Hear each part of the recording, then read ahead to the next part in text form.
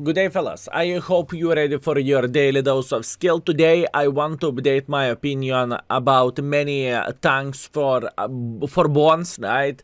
I want to go through every and each of them to show you the quirks and features of the tanks, right? To say which tanks are good, which tanks are not good, at least in my humble opinion. And in the same time, there is new tanks as well. Wargaming refilled the store, if we can say so. We are like a kid waiting for candies, and we got new ones. 113 Bo, Lorraine, and T23 Echo 3. We are going to talk about those vehicles very soon. But let's start our journey from the M60 and move down, right? We will cover each and every tank, and in the same time, Wargaming wants for you to pay bonds for 3D skins as well nowadays. We are going to talk about this as well, but now let's teleport straight into the vehicles. And first tank is M60. M60, all and all, in my humble opinion, is not a bad tank, but I would present this tank as a weaker Leopard. In fact, I think M60 is actually better than a Patton, thanks for Mouse Acrobat, because Mouse Acrobat was beating me and saying, Skill, you need to play with M60 to figure out how the tank is looking like nowadays. I think you are wrong, and he was correct. I had a memory of the M60 being absolute paper, and everyone could penetrate you in the face. Some time ago, Wargaming did the change for this vehicle, and they buffed the turret of this vehicle, although there is still humongous cupola. So I felt like this tank is more accurate than the Patton, and it's faster than the Patton, and even though it has just tiny touch worse armor, they are pretty similar, and in fact M60 is better than Patton. This is how I felt, and this is what I want to say, okay? So, is it worth the bonds? In my humble opinion, it is up to you, but I think Leo can do everything as this tank can, and probably better. Well, apart farming super heavies, because this vehicle has 350 penetration with a hit, which is absolutely amazing in my humble opinion. Moving on, next we have 121B. 121B is old Clan Wars River tank. This tank got buffed back in 2021 or 2022, and overall tank is very good. I would say it's better than M60, and in fact probably I would say it is best tank you can take from the bond store if you like tier 10s overall. Same goes for this vehicle as for Patton, or I supposed to say M60. As average penetration values are extremely good of this vehicle, and gun handling is also alright. Not everything is that great, because frontally you have fuel tanks and you can be lit on fire, so that can be annoying. But with a bit of modified configuration you can fix absolutely everything, and you will be kind of protected from this, if you are wondering, yes. But this is the equipment which I am talking about. Anyways, moving on next, Fava. We have a first tank where I'm saying avoid, do not buy it, it's not worth it. In fact, I can say the same thing for Foch 155 and for 113. Now, speaking about those three vehicles, Fava. Old platform, good gun. By saying old platform, I think this tank is just simply outdated, and even Dez said, you know what, I do not love you anymore, I have my new favorite, Fava.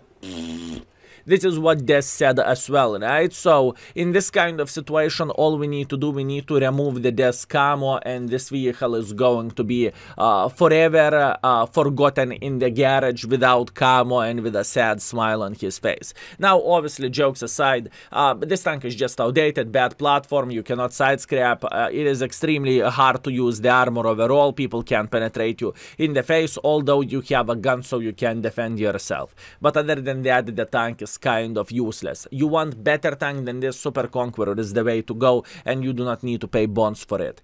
113 Bob, kind of it is not a bad tank, but it's not meta tank, at least in my humble opinion. The positive thing of this tank is 340 hit penetration, right? It is hip hip hooray, absolutely amazing. Negative thing is you can buy 113 pretty much for credits. Why would you spare bones for a tank which you can buy for credits? Skill how to do this. First of all, you're going to the tech tree, right? You are figuring out, do you have any tank up to the tier 10, speaking about the Chinese vehicles. And if it happens to be you have a tank up to the tier 10, then you can simply check out the collector's vehicles, and in the collector vehicles you will find 113. You don't need to grind for it, you need to buy it for 6 million credits. Okay, 6,100,000 credits. Not worth the effort to waste the bones for it. This is my honest opinion. And let's get real. This skin, I mean, it looks like a bloody bad experiment in a way. It is far away from being sexy. It's far away from being sweet. For me, it just looks bad, you know. That's all I can say. But, you know, the taste is very, very subjective. Someone will find it looking amazing. Someone will find it looking kaku like me. Force 155 is not worth it in my opinion because it's not competitive tank. Can it be fun? Yes, it can be fun. But there is a reason why people are calling this vehicle a 750 DPM tank. You are reloading for 45 seconds and after that you are crying in the corner whenever you are missing 2 out of 3 shells and you have 750 damage dealt. The tank can be fun, obviously, if you are finding a mouse and you are clipping him out, hip hip hooray. But let's get real, most of the cases are not going to look like this. The platform itself is far away from being ideal, and it is just a bit outdated tank in a way. Although this tank was extremely competitive back in 2013 or 2014 when it had 850 alpha damage. It used to be beast, fellas. But those times are long time gone. We are done with a tier 10, so quickly, 2 tanks in my opinion are worth it. Rest of the tanks are not worth it, save your bones. And still it is debatable, do you really need them? Moving on, next we have 3 light tanks for sale from the tier 8s. We have a Shitluck, we have a Black Dog, and we have a Chinese Dog. So overall, most of the light tanks have the same playstyle in my humble opinion. Yes, you can spot with all of them, and yes, you can do damage with most of them. There is a couple of exceptions. As an example, ELC, even it's very, very hard to do damage and you are prioritizing to spot. So, if I can say the categories of those vehicles, in my opinion, Black Dog is for doing damage. Yes, you can spot, but if you will find against the ELC even will outspot you. If you will find the ELC even aka spotting yourself, you can spank him like there is no tomorrow with those beautiful high explosive shells. Same goes for a Shitluck, although Shitluck is a bit more as a hybrid. I feel like I have more fun playing with a Black Dog because of the gun. With the Shitluck, you can spot a bit better because if I'm not mistaken, camo is better on the Shitluck compared to the Black Dog. But other than that, they are kind of similar and both of them are okay. It is your preferential what you like more. Now speaking about the Chinese Bulldog, it is pretty much the same tank as you are finding in the Tech 3 American branch, which would be M41 Bulldog. If you are a sucker for this tank, if you really like this vehicle, probably you are going to enjoy the Chinese Bulldog as well. Although I need to highlight this, the Chinese Bulldog has way better gun handling than the American version, if I remember this correctly. I played with that tank long time ago, but I have my memory, so correct me if I'm wrong. That's all we have with the light tanks. If I would buy one, and if I would have a choice, for me personal favorite would be Black Dog or Shitluck. I would probably ignore M41D, although this tank has its fan base as well. Now, let's talk about the medium tanks. So we have Schmutz, Guard, Patton, Kier, Lorraine, T-34-3, and Esterva 81. Let's talk about the tanks which I recommend to avoid first. So Patton Kier and Esterva 81 is out of the picture. In my humble opinion, those tanks are absolutely outdated, they are bad, and there is nothing to do with them. Yes, I like Patton Kier myself, I like this tank, but I do not recommend for people to buy those. Because liking the tank and being competitive with the tanks, those are two different things, to say that the least, right? So when we have this out of the way, let's talk about the Guard and T-34. Both of them are very similar in a way. Well, they are similar because of the alpha damage. Other than that, they are kind of different. Anyways, let's start from the old school T-34/3. This tank is okay for lovers who love the tank which has a good alpha damage for its tier. So as an example, this vehicle has 390 alpha damage. With this tank you can play aggressively, I can get closer and bam for 390 in the face, bam for 390 in the face. So it's good for trades. What is not so good about this tank is gun handling. I truly did not enjoy the gun handling of this vehicle, and I felt like I am suffering with this tank. Although, once again, I do not think the tank is brutal and the tank is unplayable. I think it is alright. It's just not as much as my style as it might be yours. And obviously, if you want to see in-depth things, index page is waiting for you. You can check the things out, right? Then we have Guard. I found Guard as a hidden gem lately. I played with a Guard for Mark of Excellence on my other account, and I loved it with all my heart. The gun handling treated me very, very good for 2 or 3 days in a row.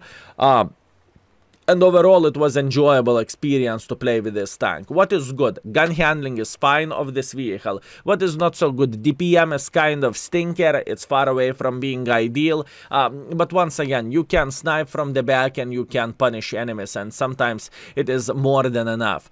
So I would recommend to play with a Guard kind of medium range, medium to longer range, and just enjoy yourself while enemies are making one or another stupidity while being aggressive, you know. That's all you want to see with this tank. Moving on, next we have Schmutz. In my opinion, Schmutz is also okay. It's average tank. I can tell you one thing. It's better than Patton Kier and better than Esterva because it has some high explosive ammunition. But other than that, this tank is pretty much created for sniping in a way, right? Yes, if you are experienced player, you can play frontline. You can, by saying frontline, I mean you can go in front, right? You can try to use your gun depression, but truth to be told, you have absolutely no armor whatsoever, and the gun handling is okay, but it's far away from being the best gun handling out there. It's just outdated tank in my opinion, but not as outdated as Patton Kier and Esterva 81. Moving on, next we have a new addition, which is Lorraine 40T. It happened to be I lately played with this tank for 100% of the Mark of Excellence, and with all honesty, I did not really enjoy this tank that much. I think it used to be meta tank, but I think it is, that time is gone. Nowadays, we have extremely many auto-loaders in the game, and in the same time, we have intuition skill. What that means, what intuition means? Well, that means if Schmutz will meet the Lorraine, Lorraine will take, instead of 250 damage, it will take 330 or 320 damage because of the lack of armor. Yes, you are nimble, yes, you can fly around the map, yes, you can find enemies and you can clip them out, but you must expect taking one in return. If you are seeing enemy gun is looking at you, you are going to take one for the team and you are not going to bounce anything. Plus on top of that, gun handling is very, very mediocre on Lorraine, so you kind of need to spam gold. In other words, it's just hard tank to play with.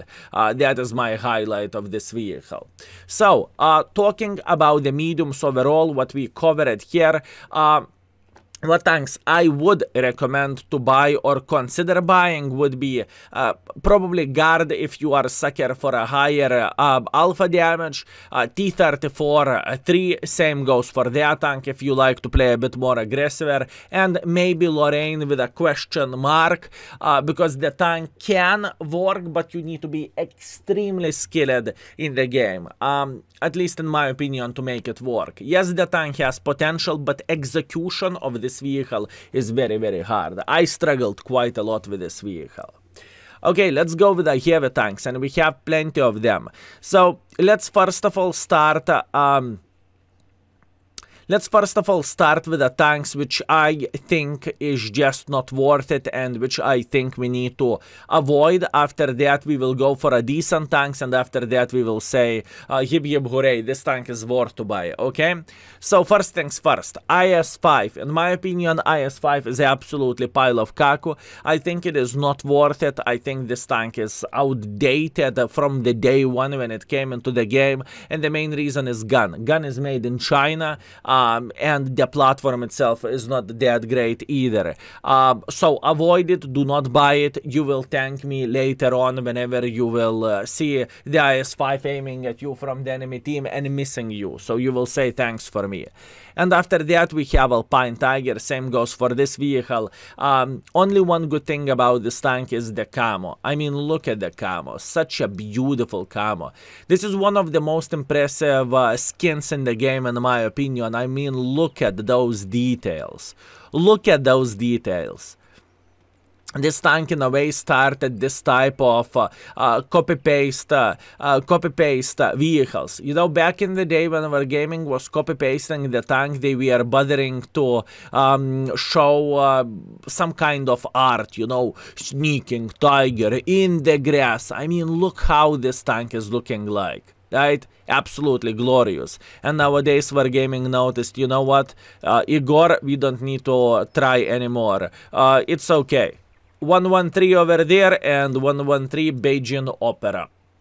It looks like experiment went wrong in the kindergarten. Anyways, it's not about that. I just want to highlight the things. There was a moment when Wargaming was trying to make the tanks actually beautiful when they are copy-pasting them. Nowadays, those days are gone, right? So, avoid the Alpine Tiger. It's the same with the 111. It's just simply not really worth it. Now, moving else, let's go with the average tanks, in my opinion, right? Liberty, T26 Echo 1P. Let's start with those. Those tanks used to be meta a long time ago, but that time is gone. Liberty has extremely inaccurate gun, and with a Patriot it's hard to play because you need to play hold down in order to have some sort of armor. Between those two, I choose the Patriot, but overall Liberty can work for a newer player. But keep this in mind whenever you are going to meet the tier 8 Baza, heavy tank, it doesn't matter which tank you are playing, more likely you are going to take one for the team, right? It is just important thing to highlight. So both of the tanks are kind of average. If you want to see them in action, remember, check out index page and you will find this quite easily. After that, let's talk with Cover 5 and IS-6. Now, IS-6 is a typical heavy tank which we have in the game for literally 11 years. It used to be absolutely amazing. It still is whenever you are meeting tier 6s. It is still completely fine tank. I would call it average. I don't think the tank is unplayable. I don't think the tank is as bad as IS-5 or Alpine Tiger, but it's just kind of you know, it's this vehicle is like situation when you are going to the store and you are thinking, you are seeing the ice cream and you are thinking, do I want ice cream, but it's -50 outside, so I will freeze my ass and my tongue. This is how the things are looking like. You do not need it. You just don't need it. You just don't. Cover 5 and Cover 4 Kreslevsky. Cover 5, in my opinion, is memester tank in a way. Yes, it can be fun going down the hill and ram someone. It can be fun. But other than that, if we are speaking about the competitive gameplay, if you are going to meet the person who knows what he is doing in the game, I can tell you one thing, your boobas will be touched. Okay, you cannot avoid it, you cannot do absolutely anything about it. And obviously there is people who can say, but you can reverse side scrap with this vehicle. You can, but you will get penetrated by the good players, I can promise you that. Obviously RNG means a lot, but in the same time it's just meme tank for me. Some people will call it a good meme, some people will call it a bad meme. Although I need to give a credit for this tank that you can bounce some shots against the tier 6s. You see, people might aim for your booba, and if you are going to move, if you are going to wiggle like this to the left, to the right, to the left, to the right, there is a chance people will miss some of their shots, and in the same time you can side scrap and maybe even over side scrap against the lower tiers, so you can potentially complete blocking missions when you have a good matchmaking. But that's all, that's about it. That's only credit I can give for it. So ramming ability, fun, and blocking missions can be done with a bit of the luck. Cover for Kreslevsky. Cover for Kreslevsky is beautiful, to be fair with you. I think this is very underrated tank, and I really want to show you one thing. Fellas, this tank has casual 289 millimeters of penetration with a gold ammunition, and it has extremely fast shell velocity as well. I think this tank is underrated. That's what I want to believe. And overall, I think it is pretty beautiful vehicle. You have a bit of the armor. Obviously, you don't want to see the tier 10s, but if you will, then you can have relatively safe defense parameter. Other than that, I think you are booming.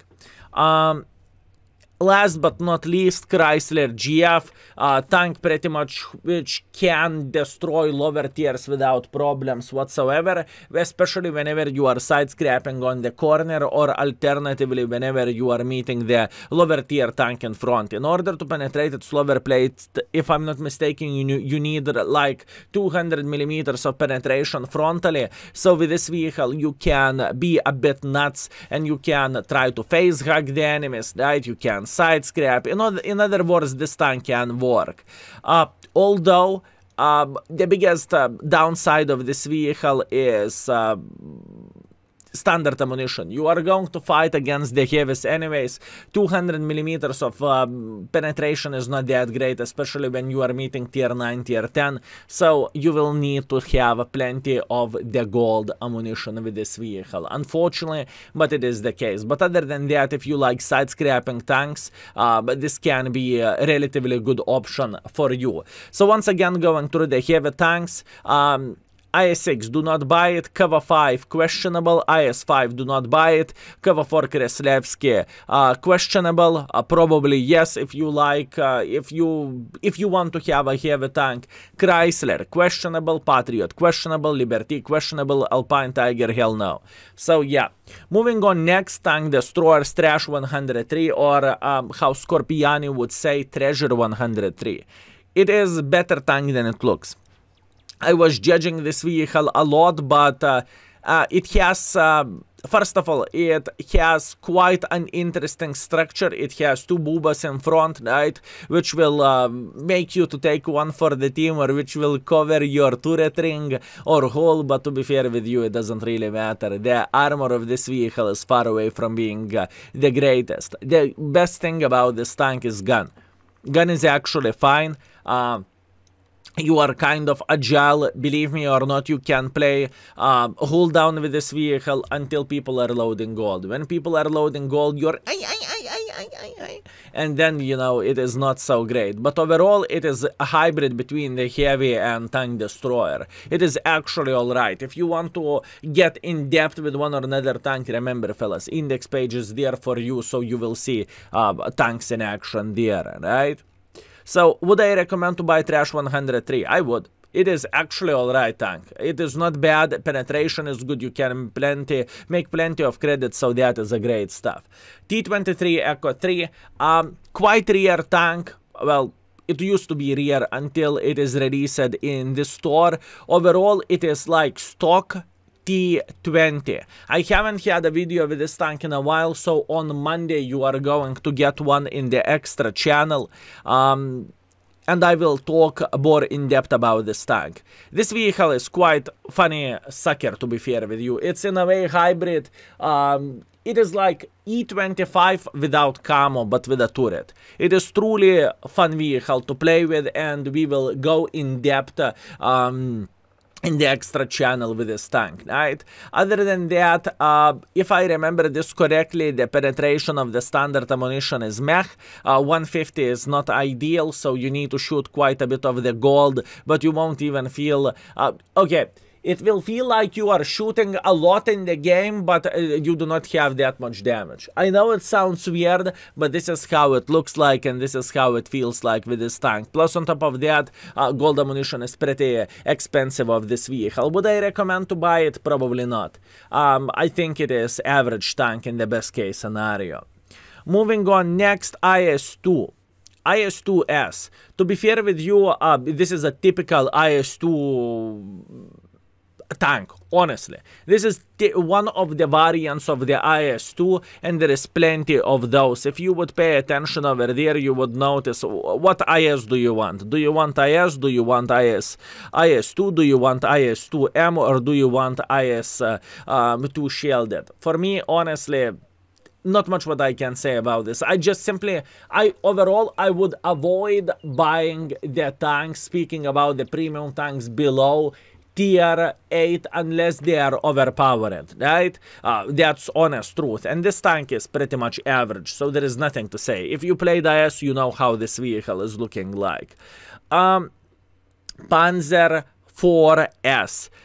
Quite outdated tank in my opinion, extremely slow if I remember this tank correctly. Even though you have 48 kilometers per hour speed on the paper, once again, if I remember this correctly, it is slow, and I will make sure to play soon with this vehicle on the extra channel just to share my opinions about it in depth. Other than that, from what I remember, it is average vehicle, nothing to talk about it. I would never ever buy it. Same goes for Panzer Hydrostat, same goes for T-34. None of those vehicles are worth it, and they are just simply not worth attention.